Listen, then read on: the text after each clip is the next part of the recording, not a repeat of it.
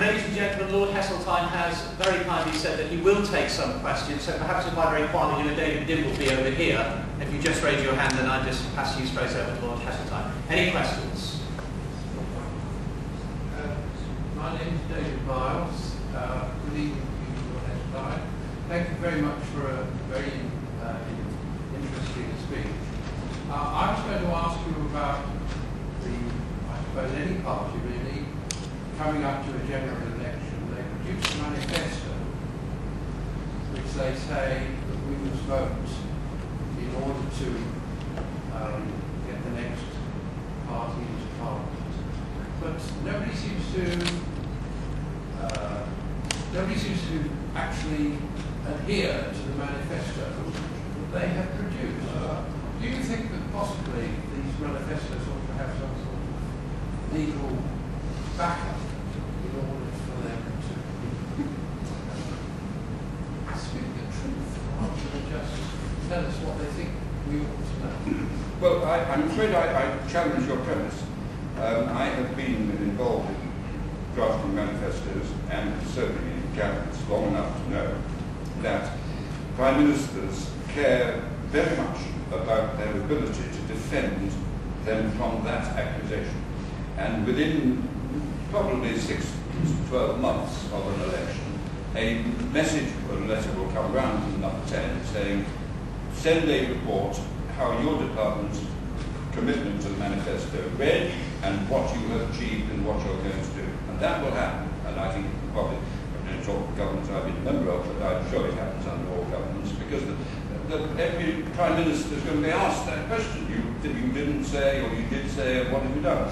So I think that they do very determinedly want to defend their record. Of course, where you could have asked the second question, which is always more worrying than the first, is yes, but did they design the manifesto in language which means that it is very opaque or vague or open to different interpretations? Well, we've got to win elections, we are politicians, and you can't deal with complex issues in simple language often. So I understand your suspicion, but I'm afraid if I had to produce chapter and verse, I think I'd be able to show you that people do fulfill manifestos, broadly speaking. My Lord, a tough one if I may. Are you the best Prime Minister we never had?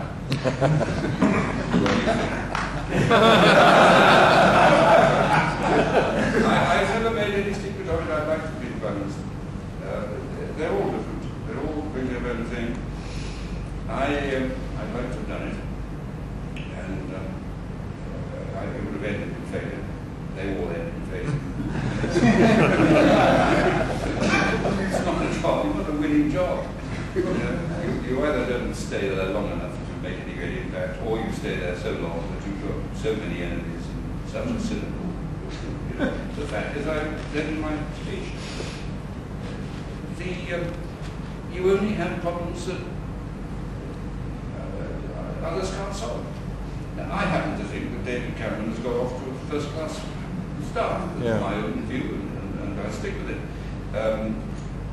But it's early days, and as very famous, I think, Bromsgrove statement, you don't know what you don't know. It's the unknowable unknowable. Or Macmillan, because there's nothing new in politics. I mean, Bromsgrove put it quite well, but Macmillan, events still are events. Right, Lord Heseltine, just a couple of questions. So I'm David Weston, Bromsgrove. I left in 1977. So you're a figure that was very much in the forefront as I looked at the political world as a young man. And I've just got two questions. One, if you'll entertain them. One is, you are somewhat unusual in comparison with the politicians that one sees entering the fray today, in that you had extensive experience and success in the private sector prior to becoming a high-profile public figure in the public sector. And what is it that made you want to act in that field where it is actually, I would argue, a lot harder to get things done than perhaps in the private sector. And the sort of corollary to that question, a lot of the young politicians I think today have never acted and worked in industry and in the private sector. There is a whole generation of the political class coming up through the system at Westminster that seem woefully disconnected from the real economic entity, or the real economic way of life in the UK. And how do you see that unfolding and playing out? Is that a desirable state of affairs? And what can we do to get a greater degree of connectedness between the private and public sectors going forward? Well, from my personal point of view, I wanted to be financially independent. And that was quite a clear objective. I wanted to make enough money so that I could say what I thought, behave as I believed, and nobody could exert a financial pressure on me. That was the strategy, and that was how it happened. And considering 86 to 90, that's a very good judgment that I made. Your second very substantive point is about the increasing professionalism of the candidates that are coming through, and I personally think it's a pity. It's more to do with selection committees than it is anybody else. They choose them, you know, and in the end this is a democracy, and I mean a lot of them are very smooth, articulate people. I mean that's the truth of the matter. So they get chosen.